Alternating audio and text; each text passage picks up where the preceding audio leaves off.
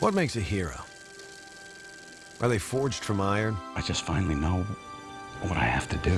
Built by science? Handed to us from the heavens? Or is it magic? It felt very magical to us. I think we knew we were making something special, but Marvel didn't expect Iron Man 1 to become what it was and this massive hit and the beginning of a franchise. I was really excited because of what I'd seen Marvel do with Iron Man. I'm always amazed when anything happens in Hollywood that's difficult that works. Obviously, there's been a bunch of superhero movies that don't work. There's got to be something Marvel is doing right. One studio set out to prove they could take their passion from page to screen. There's a bit of osmosis that comes from being part of the Marvel family, where you start thinking about the company and the kind of legacy as a whole. Everyone involved came at it, I think, for the right reasons. This company loves making these films, which I think why they're so successful so far. People get their money's worth. They come with an expectation that's most times exceeded, and it's very difficult to do that. So how do they do it? How does a studio make a film that fickle comic fans are actually proud of? Well, they listen. Mostly studios try to guess what people want to see, and they try to follow trends, and that only goes for so long. But this is a whole other way of playing the game, and it's very exciting, I think. And I really think it just comes down to the people. Some people just know movies.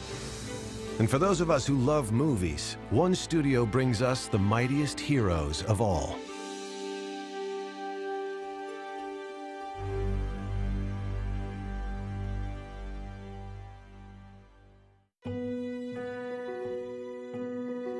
Here's the trick at Marvel. We want to stay true to the characters, we want to stay true to the books, but we also don't want to be afraid to take risks occasionally with our characters. We believe that our stories are so strong and our characters are so strong that we can take chances. If you talk to Marvel fans, ask them what their favorite moments are over the years in the comics, you will almost always get a character moment out of them. Very rarely is it a pure action splash page moment. The reason Marvel's characters work so often is that they are so much like us.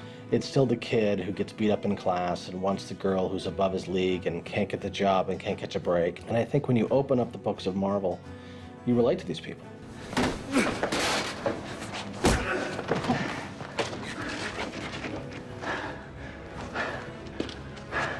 You just don't know when to give up, do you? I can do this all day. There is a wish fulfillment aspect to, wow, I would love to be a billionaire who could travel the world and do whatever he wants, or I would love to be a super soldier.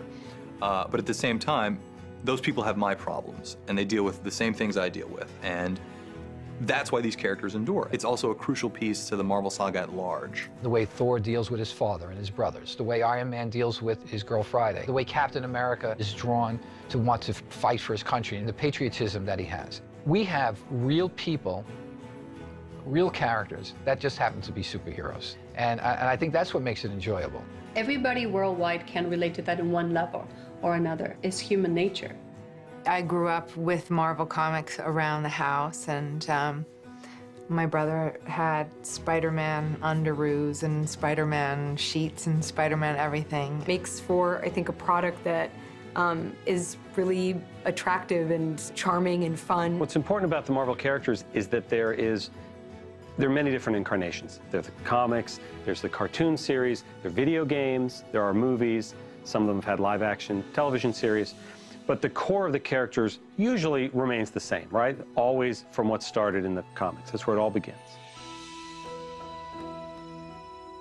The company we now know as Marvel was first known as Timely Publications and originated from the minds of Jack Kirby and Joe Simon. Together, the two writers and artists gave birth to the first true superheroes. Joe Simon and Jack Kirby putting a star in red, white, and blue on that hero, on that soldier, on that scrawny kid who yearns to be a part of the battle was brilliant. And that is where it all started. We were doing very well there. We're on top of the world with Captain America, and then we had USA Comics. Martin Goodman was the publisher there, and he had a lot of relatives working there. One of those relatives was a cousin named Stanley Lieber. Hired as an office assistant, he soon became much more. In a few short years, comic book fans from around the world would know him by his pseudonym, Stan Lee. I often look back at the characters that came out of Stan Lee's imagination and all of his co-creators. Jack Kirby, Joe Simon, Steve Ditko, Bill Everett, many, many others. The early 60s in the famous Marvel bullpen, and think about the characters that came out of that. Spider-Man, the Fantastic Four, the Incredible Hulk, Iron Man, Thor. It's incredible. And all the adjectives that he uses to sell his books are true about him and about all of them in that period. One of the reasons the Marvel characters have been so successful and have lasted so long is in creating them, we tried to give them personality. If you get somebody who can interest the public just because of his or her own personality, then you add the colorful element of a superpower, then you've got something really good.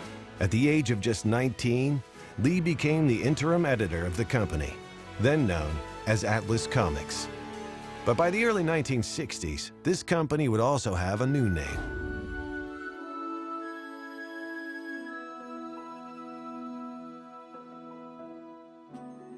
With its continued success and its stable of superhero superstars, Marvel soon began looking to branch out beyond the publishing world. Characters like the Hulk and Spider-Man became part of Saturday morning cartoons and even feature films. Marvel Studios president Kevin Feige, who got his start with Marvel on the original X-Men film, had an idea. My memory of Kevin was he was working for Lauren Schuler Donner at the time, and she kind of had him on set all the time, mostly because he was a big geek and a big X-Men fan, and we became friends and hit it off, and spent like a lot of our time just nerding out on all kinds of sci-fi, Star Trek, everything. And it was great. It was great to have him there because, you know, when you're in the insanity of making a movie and all the politics involved and the stress and the budget and the schedule, it's nice to have a guy around who cares about the creative as much as you do. By the mid-2000s, Marvel began to rethink their strategy of how their characters were represented in feature films. It was early days at Marvel Studios. Avi Arad was the head of the studio at the time, and Marvel Studios had existed. I'd been with the company for I want to say 5 years, working on the X-Men films, working on the Spider-Man films. There were ups and downs on all the various Marvel films at that point, but they were mainly ups, and they were mainly amazing learning experiences because we could see the way things worked that we wanted to emulate, the way we wanted to avoid in development, in choices, in the production. So we got to know all the writers, all the filmmakers. It got to a point that we were working hand in hand with the studio partners, bringing the filmmakers to the table, bringing writers to the table, working on it, but we never had the final say. At a certain point, as we were so heavily involved with the movies, the thought was, can we do it ourselves? And certainly a core team of us thought that we could. It was Alan Fine from the beginning. His vision was instrumental in putting these films together. As the company that created these beloved characters, Marvel believed they could bring new and exciting dimensions to them at theaters around the world. And under the banner of Marvel Studios, the company set out to reclaim some of their characters and produce their own feature films. I started at Marvel in 2004 as an assistant, and David Maisel came up with this idea, this whole financing idea that we could get all the rights back to these things and put together a big slate, and we could finance it all as a slate. And as we were talking originally back in 2004 about what this slate could be, and there was this real realization as we're putting this book together of like, what characters do we have the rights to? Because that was the main question back then was, well, if we were going to make movies, what do we have the rights to still? We don't have the rights to Spider-Man, we don't have the rights to X-Men, we don't have the rights to Fantastic Four, to Daredevil, to Ghost Rider, Punisher. Well, we don't have the rights to any of that stuff. What do we have the rights to? We started to realize, well, we have the rights to Iron Man back. We never gave the rights to Captain America away. Universal's willing to let us make a Hulk movie if we pay for it, and we could use the Hulk in future movies. And we never gave the rights to Thor to anybody. So we have Iron Man, Captain America, Thor, the Hulk. We've always had Nick Fury.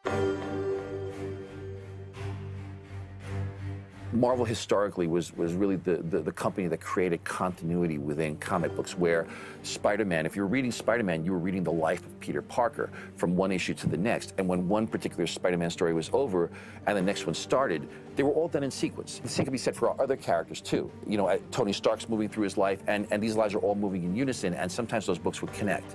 And when they connect, those were the coolest things ever, because those characters would team up, and sometimes they'd fight and then realize, hey, we're all on the same team, and then go fight the bad guy. Knew about the Marvel Universe to some degree, reading about this universe and discovering this whole other world. And I think that was the joy about having so many sources of information, was there was constantly new things to inspire you. And books with pictures, who doesn't like that?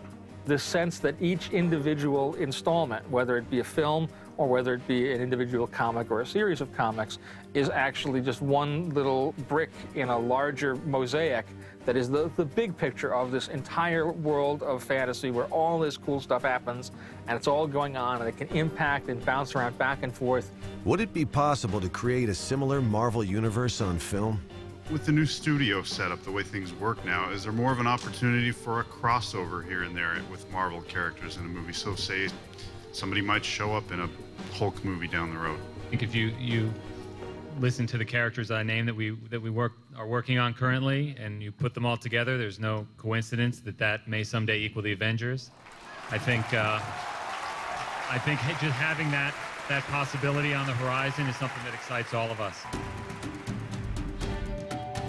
Kevin had this really strong notion that we could bring the bigger Marvel universe all together. The great thing is you can always peel the onion, right? The layers are so rich on every Marvel character, and the mythology is so deep that as long as there's that endpoint, I don't care if that endpoint is a comic or a cartoon or a pair of pajamas.